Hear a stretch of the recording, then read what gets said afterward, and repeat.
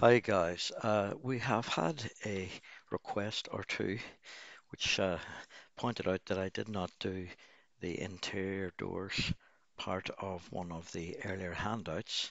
I must admit I thought the notes may have been sufficient, but since so many people seem to find the videos are of value, I'm happy to create a little short one to go through those little pages. So I think it's on page 38 of the uh, module handout I gave to you. I think it might be number 6, the windows and doors one. And if we look at that, it asks you to go into the door tool. And normally you can just, if it's selected, you can click up here to get at the settings, or you can double click on the door tool itself. And we'll get some door default settings.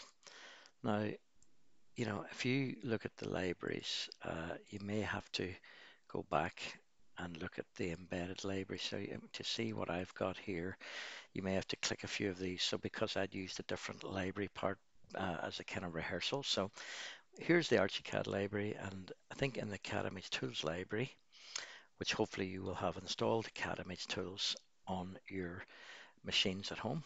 If you don't see this little Cadimage Tools icon and drop down menu, you haven't done it correctly, and we'll have to try and help you with that.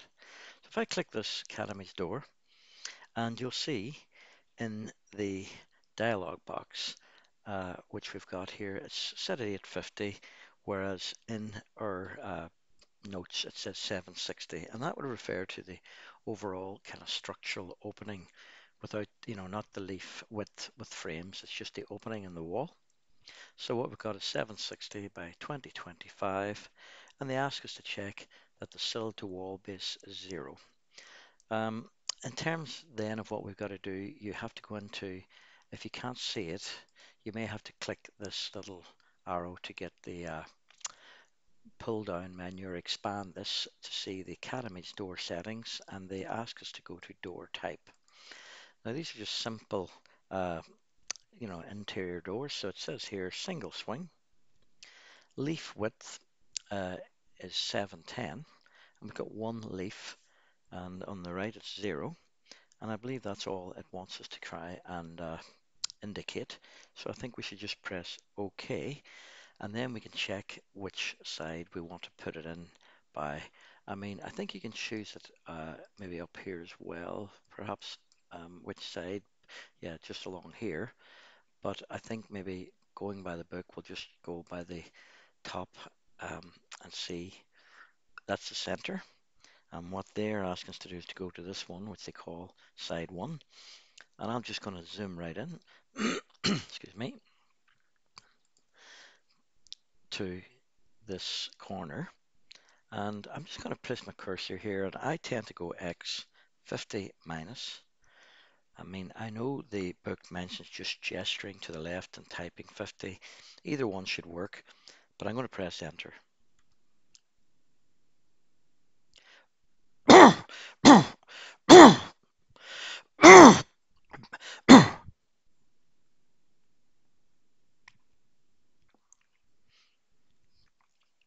Now in the book, it talks about 4 different orientations of swings.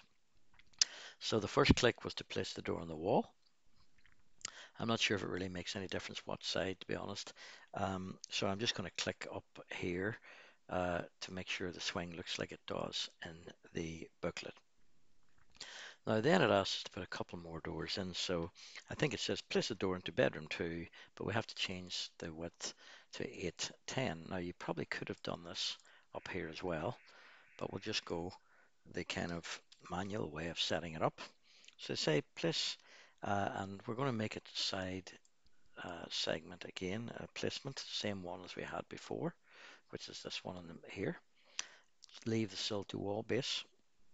And I'm just going to zoom in on this one and go to that corner and say X 50 minus, click enter again, and we'll just pick whatever orientation. Look, you can put any other side. I wouldn't have it coming into the corridor, but if you want to do it that way, it's okay for practice.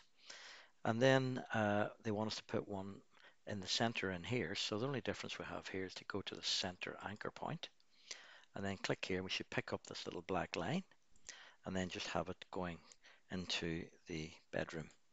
Okay. Now you might wonder why, you don't see any numbers in your doors like window and door reference markers. But if you look down at the bottom, this is a little model view options thing, which we can kind of change temporarily down here. And I'm just going to do that to illustrate it to you. And we say building plans markers. You can see all this information appears. Now we do not need any of this information for this 5044 course, so we will definitely not be using that. And any plans that we do, we will have this permanently set to no markers. Okay. Now the last door they chat about is an empty opening, so I'm going to go to the door tool again, double click, and up here I'm just going to type empty